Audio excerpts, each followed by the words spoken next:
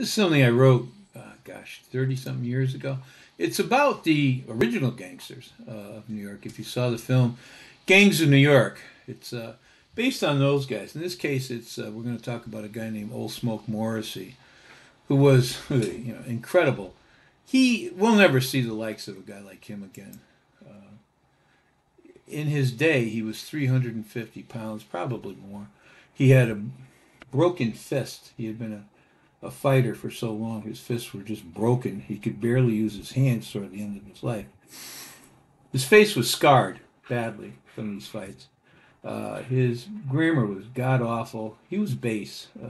He was, I think, the best example of Tammany Hall's just outrageous experiments to control groups politically, in this case the Irish immigrants, and their mismanagement of the city. Tammany was a Democrat organization that ruled over New York until 1950s. Really could kind of shush that on through the 60s, but and they were just corruption was just a way of life with these guys. Um, Tammany was an Indian, and there was a hall called Tammany's Hall, and that's where they met originally. Um, anyway, so Morrissey came to the U.S. when he was a baby. His father was a day laborer. Morrissey was 12 years old. He had to go to work in a wallpaper factory. If he was paid at all there, he made like $1 a day. If I don't think he made even that. This is typical childhood experience for the poor, very very poor. They were exploited. They were poverty sucked the life out of them, and not only for the Irish, later on for the Italians, who had a little bit worse because they didn't speak English and couldn't generally, and found it hard to go to the authorities or anybody to get help. Anyway, by age 17, he's now a big, huge guy, way over 6 feet, a lot of weight. He's a bouncer at night in a bar, and he's a cargo handler during the day. And from the cargo thing, he became one of the best cargo thieves in the city. So if you wanted to, you could hire him. He was a specialist. If you wanted, let's say, I don't know, they had hammers coming in from England, he would steal your hammers.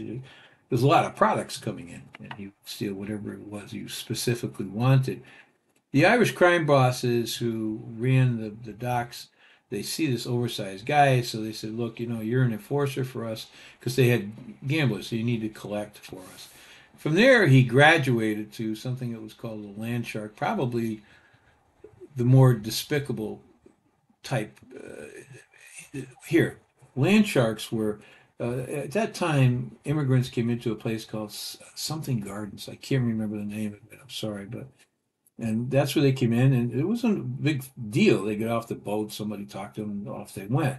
These people had no idea what the hell they were doing. They were from the west of Ireland at first. In those days, they were rural people. A lot of them had never seen a building with 3 floors, 3 stories. They didn't know it. They were innocent, really. And they're arriving in New York. And New York was still a large city even back then. They they weren't prepared. And so these land sharks, and there were a lot of them, were around the gardens. And they'd tell the people, "Oh, come on, I'll escort you down to a church and you could get some help." And of course, they'd either just knock them out and steal what they had. Girls are forced into prostitution. They ran boarding houses, which are cited as whorehouses. And they tell these people, here, you'd had to sleep in a room with 4 or 5 other immigrants, and they charge top dollar. They didn't know. These people didn't. They thought, well, that it's expensive to be in America, so they were horrible. At one point, the police came in heavily armed. They were under a lot of pressure from the Catholic Church to do something, so they came in with rifles, and they tried to get these, and there was a riot for control of the sidewalks of the garden. And fences were put up, and these people were eventually protected from these land sharks. Land sharks sued, believe it or not. They actually put their money together, got a lawyer, and they sued. They lost the suit. But they were a despicable group. So anyway, at 19, Morrissey gets tired of fighting for free, and he becomes a prize fighter. He gets his name Old Smoke. Nah, Old Smoke Morrissey. Is this true? I don't know. He was in a prize fight in upstate New York.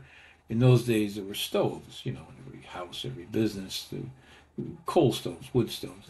And he, so it says, got knocked into a coal stove. His shirt tails caught fire. And he didn't stop fighting. He just kept swinging until he knocked out his opponent. That's the story. Anyway, in 1853, he's 22 years old. He won what was then recognized as the World Heavyweight Championship from Yankee Sullivan, who was this Liverpool-born Irishman. Morrissey paid a price, though. It was 37 rounds. Bear in mind now, this Yankee Sullivan, he'd been around for a long time. He was considerably older than Morrissey. He'd been in a lot of fights, and he was ugly and he was mean. In 37 rounds that they went, Morrissey hit the ground a lot. He got knocked down a lot. He was a bloody mess. His face in this fight was cut for life. His nose was flat, broken. Um, it changed his appearance for the rest of his life. So, despite this thing of him being a world class pugilist, he was at this point another Bowery drunk, just a derelict. Yeah, okay, he's a deadly one, but he wasn't much more than that. He was run by this guy called John Kennedy. Kennedy was a thief on a massive scale. Uh, he was a Tammany crony, and they incredibly appointed him police commissioner. And in a strange twist of fate, he was killed during the New York City draft riots, more than probably by Irish people that he commanded. Kennedy was the draft riots, you know, it's a long story. But anyway, the draft riots, yeah, you could buy your way out of the draft in those days if you had the money, as long as you found somebody to take your place. And you could go to these desperate poor people and say, here's $20, a lot of money. You go in my place. And of course, they couldn't buy their way out of it. It wasn't fair. Some of it was racial. It's true. The Irish immigrants were losing work to the blacks that were coming up from the South and would undercut them on prices. So there was that. But anyway, they eventually killed Kennedy. Despite the fact that he was sort of a scumbag, Kennedy did well for himself during the draft riots. He really was brave. He went out on horseback and he tried to regain the streets for law and order. But so a year after Morrissey won this title, world heavyweight title, which was more like wasn't actually recognized. There was no title per se. People just saw it that way. Later on, they realized we can make a lot of money by organizing boxing, and so you came up with these titles. His reputation hurt a little bit. One day he had gone up to a bar room, and there was this 120-pound thug named Billy Mulligan. Mulligan was sponsored by the anti-immigrant, anti-Catholic Know Nothing Party. There was a fight, and he ended up chasing Mulligan out of the bar. Mulligan eventually wandered out west to San Francisco, where the Know Nothings were really strong. In that case, it was the Chinese they had a problem with. He became a deputy sheriff under Dave Scannell, a former member of the Bowery Boys, and a saloon keeper out there in San Francisco. And under Scannell's control, Mulligan's chief duty was to control the voting polls. And when there was no voting going on, he ran prostitution out there. Still, Morrissey, despite all that, he was an important player for Tammany, yeah, because he could, if needed, he could get Irish thugs uh, to go into street battles against the growing power of the Know Nothings.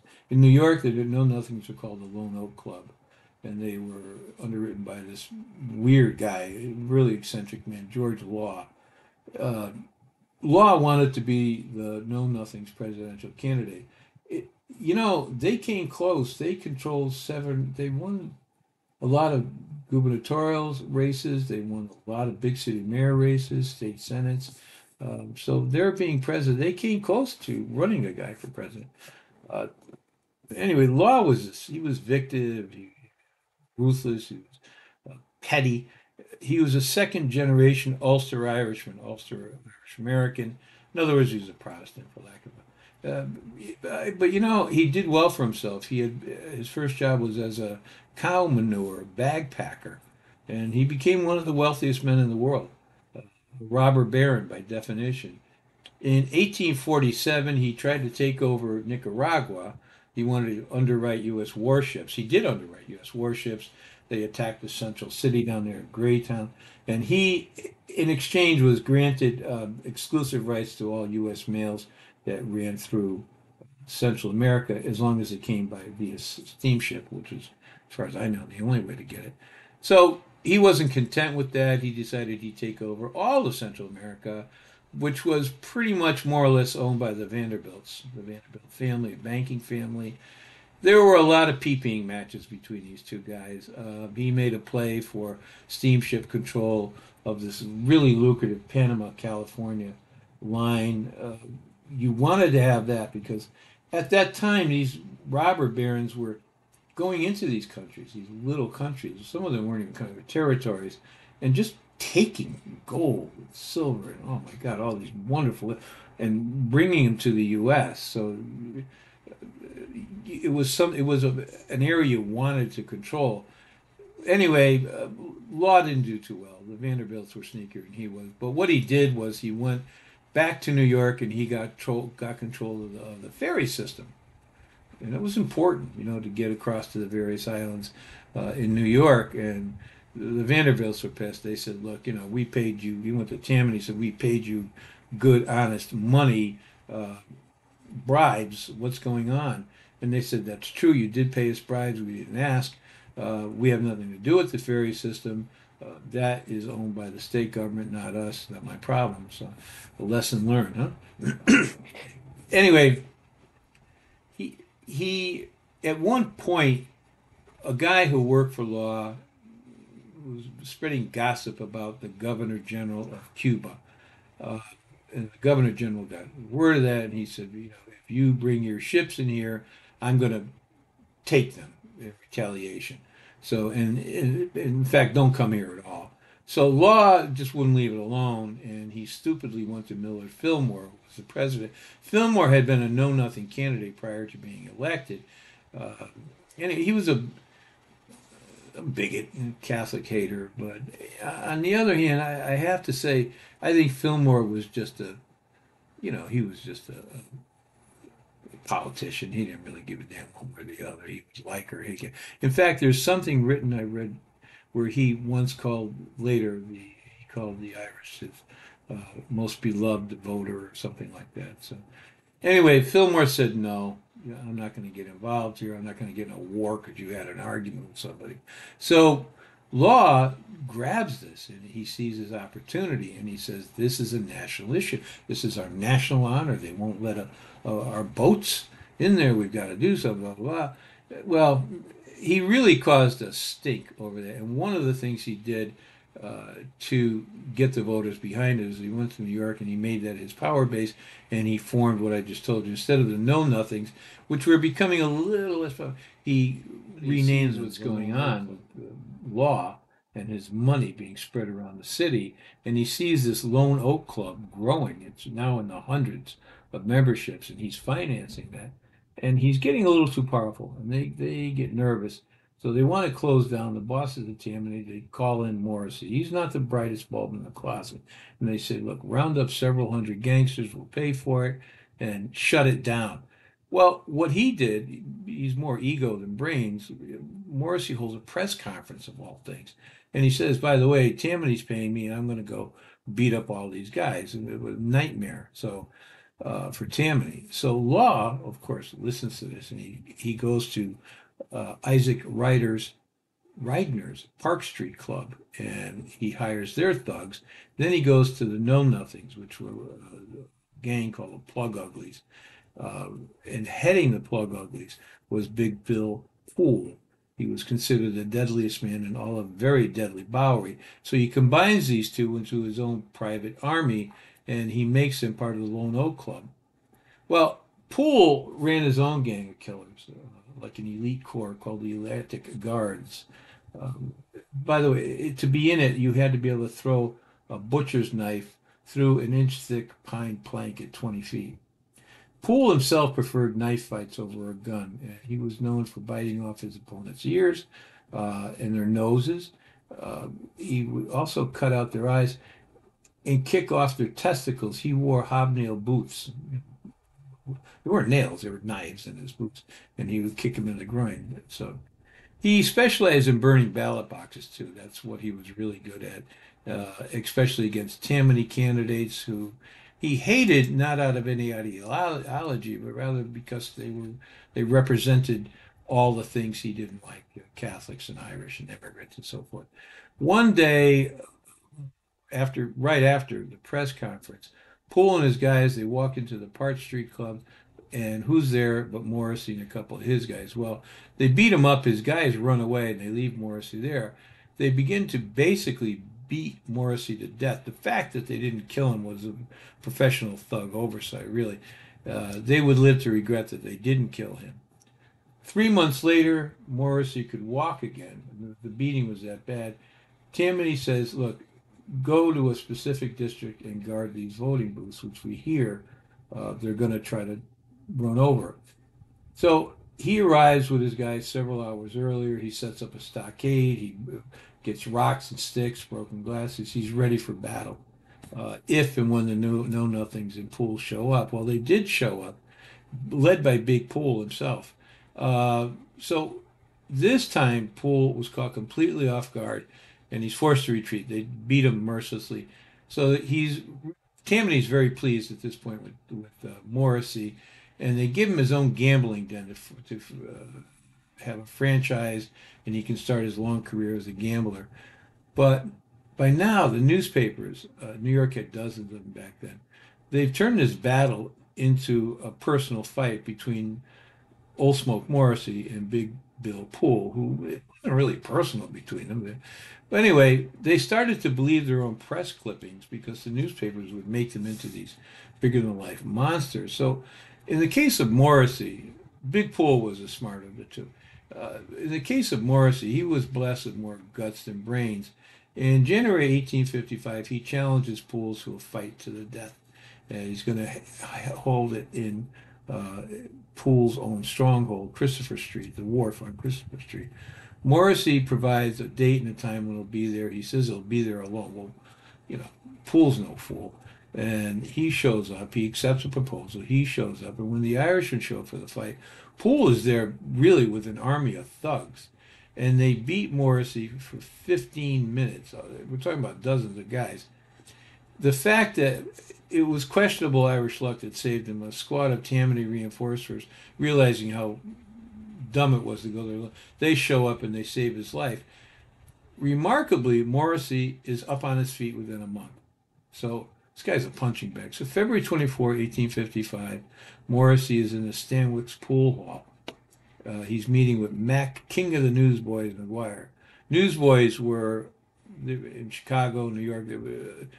To get the newspapers out they employed, they were out commission, actually, my gosh, hundreds of kids to dole out these papers. And the kids of them were used by punks like McGuire for other reasons. But anyway, who walks in? Big Bill Poole, and he's alone. So Morrissey, he can't believe his incredible luck. He stands up, strolls over the Poole, pulls a Colt revolver out of his coat pocket, points it right on Poole's temple. He squeezes the trigger 3 times.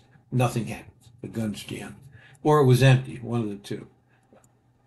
Poole can't believe his own luck. He pulls out a revolver, points it at Morrissey, and then Morrissey does what most other people would do in that situation. Fell to his knees, he screamed, he begged for his life. So Poole's about to shoot him when Mac McGuire says, "You can't shoot an unarmed man." Well, Poole, as I said, was the smarter of the two. He considered the fact that Tammany controlled the police departments, they controlled the courts, worse yet, they controlled the jails, they controlled the juries.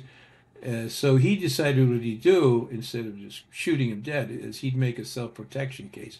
He walks over. In those days, saloons had free lunch. You can get a sandwich. So he walks over, he picks up 2 butcher knives, his favorite weapon, and he hands one to Morrissey. Morrissey stands up, and he's going to die. There's no way he can outfight Poole with a knife, right? So just at that moment, again, he's saved by the bell. Several Tammany regulars, they show up, and they beat Poole pretty much senseless. But 2 policemen then come in, and they break it up, and they tell Poole to go home. Poole does. He comes back a while later, and he's armed to the teeth. He's alone, but he's armed to the teeth. So he's standing in the middle of the room. He's got a gun drawn. One of Morrissey's men, this young man named Lou Baker, walked up to Poole, spit in his face, pulled out a Colt, stepped back, and then accidentally shot himself in the arm. But as Baker fell to the floor in pain from shooting himself, he let off a shot into Poole's leg and it dropped him to the floor. Both of these guys picked themselves up. Baker gets his gun. He stood up first, and he pistol whips Poole back down to his knees, and then he fired a shot into his stomach and his upper chest. Uh, a fight at the end. Poole somehow manages to hang on for 2 weeks. The newspapers cover every inch of this. Every day there's reports that he's still alive, he's in pain. Anyway, he finally dies at home. He's surrounded by his boys and John Law. John Law sees this is a gold mine. I got to remind you that newspapers were a proliferation of newspapers in New York. The little town I came from, they had in the old days, they had two newspapers, morning version and night version. So he really pushed this story. You could pay newspapers in those days were really yellow sheet, and most of them he paid publishers, print this story, and they did. So Poole, as a result, he causes a lot more problems in death than he did in life for Tammany. So supposedly his last words were, "Goodbye, boys. I die an American." That becomes a rallying cry for know nothings across the United States. So they have an elaborate, super patriotic funeral for him. He's sent to his grave. He's a thug now. Remember, he's sent to his grave in a ceremony they usually reserve for heads of state. So 5,000 mourners follow this black draped carriage, and they walk silently behind Big Poole's coffin. It's draped in the American flag, of course. They cross over the East River to the Greenwood Cemetery, the mob cemetery, where all the big bosses are buried. There's six full bands. They're all playing the national anthem. Other bands are dotted along the route. They're joining in with the national anthem thing. John Law is at the head of this massive parade, and behind him are 60 groups of know-nothing societies. Billy Patton, was the leader of a 10,000 strong Order of the American Star. F.C. Wagner had the Arch Grand Sachem of Arch Chancery of the Secret Order of Americans. Wow. And next to him sat Senator Tom Whitney. There was a flag above all of this showing a hand strangling the neck of the American people by Roman Catholicism. And then behind them, there was the James W. Barker's gang. He was the king of the know-nothings, and he showed up with hundreds and hundreds of guys.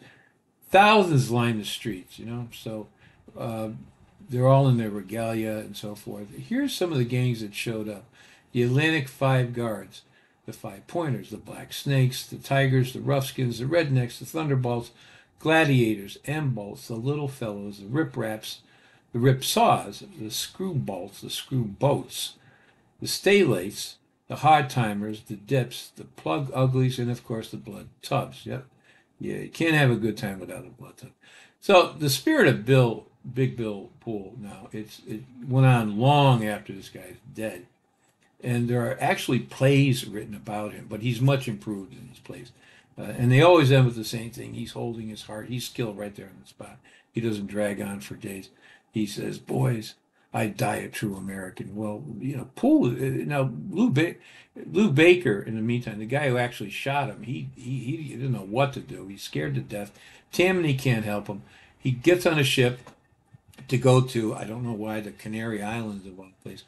Well, John Law hears about this. Remember, John Law owns hundreds and hundreds of ships.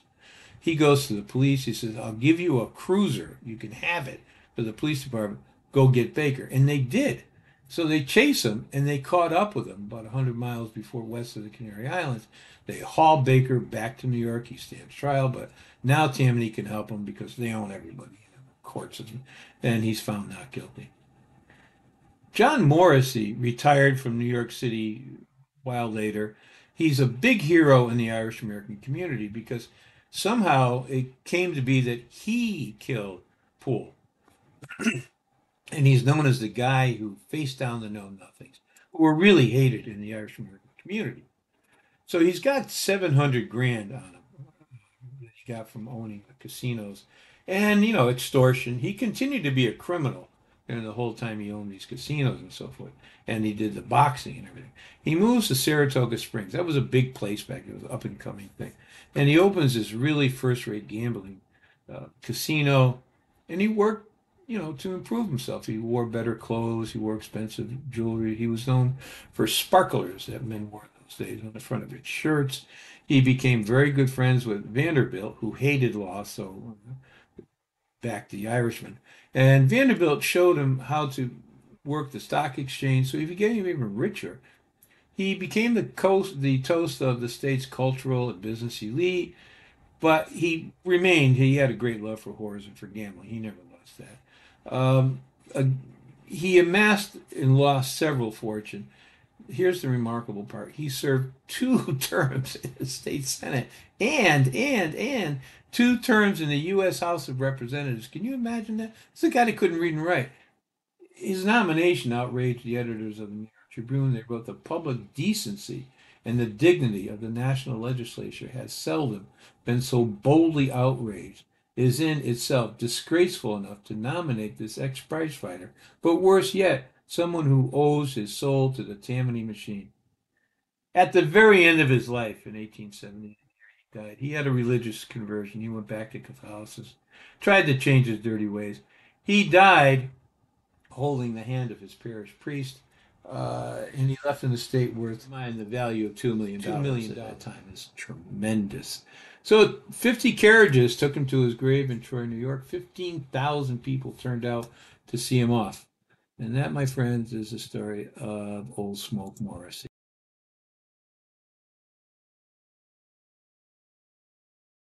Showed up, went to the church. "What should we do, Father?" He's like, "You go to the bar, tell them I sent you, and they'll set you up with a job." And that was Tammany Hall, basically, in a nutshell. The church was the internet, bartender was the search engine, and whatever website he sent you to, that was your job, and you didn't turn that. And they were all Irish Catholic jobs, of course. The fire department started in 1845. They said, "We need guys that are willing to run into flames and drag souls out of the torments of hell, and then sit around 12 of you and have supper together every night."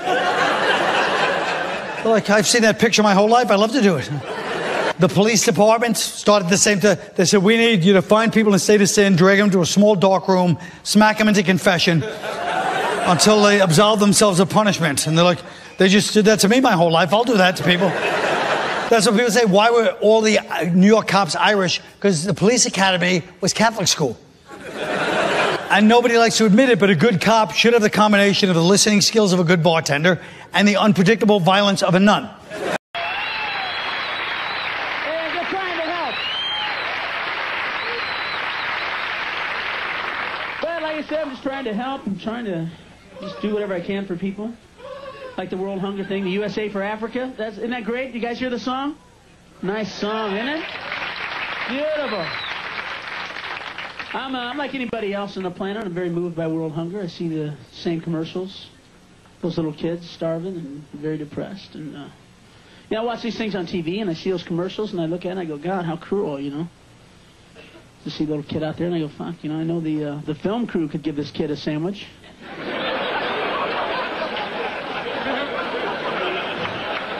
The kid's not out there, filming a letter from home with a Betamax, huh? There's a director 5 feet away going, "Don't feed him yet! Get that sandwich out of here! It doesn't work unless he looks hungry!"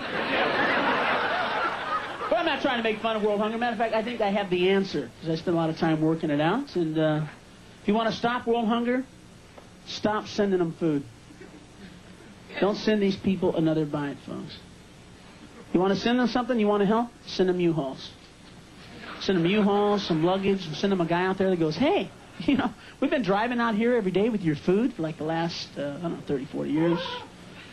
And we were driving out here today across the desert, and it occurred to us there wouldn't be world hunger if you people would live where the food is! You live in a desert! Understand that? You live in a fucking desert!